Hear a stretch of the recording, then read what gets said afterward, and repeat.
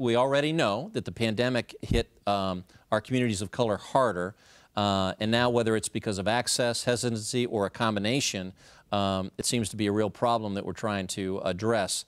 Dr. Ivy-Brown, start with you. Tell us what is behind the disparity and how we're engaging the various communities. Well, first, thank you for asking that question because it's an issue. And if we don't have that dialogue about it, then we really don't come up with solutions to solve it. Right. It's multiple factors that really play into like why there's such a big health disparity. There's not a one size fits all. I think the first way that I'll tackle that is just kind of addressing the elephant in the room in terms of mistrust in the medical community. The Tuskegee experiment is not something that happened hundreds of years ago.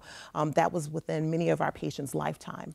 And that knowledge of it, that psychological trauma runs deep. And that has been passed on to subsequent generations, and understandably so. The other thing that really is pervasive in terms of medical mistrust is in the U.S., we do live in a racist society.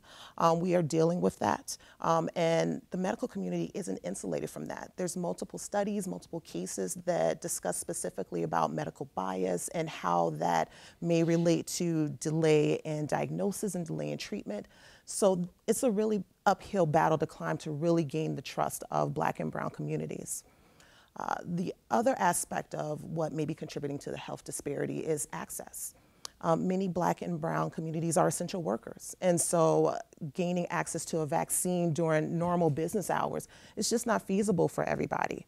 There's also the concerns that are present with transportation, with access to technology, as well as language barriers.